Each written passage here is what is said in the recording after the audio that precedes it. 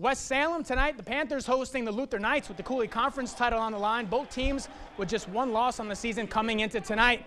Back and forth early on in this one. Cody Miller, beyond the arc, lines up the three and knocks it down. Knights up early on, but West Salem always seem to have an answer. Tamarian Henderson, pull-up jumper, that's nothing but net. West Salem cuts the deficit. Luther keeping the pressure on. Miller with the drive to the hoop, kiss off the glass, that falls. This one tied at 19.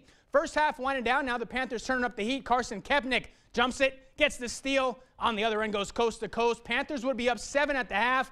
Knights not going anywhere though. Off break, Miller in transition, dumps it off to Isaiah Switzenberg. He lays it in, cuts it to 5, but then West Salem catches fire. Peter Latos in the paint, bucket plus the foul. Panthers extend the lead. A little bit later, Kyle Haley finds Henderson in the corner. You don't want to leave him open. That's money. Panthers pull away 81-57.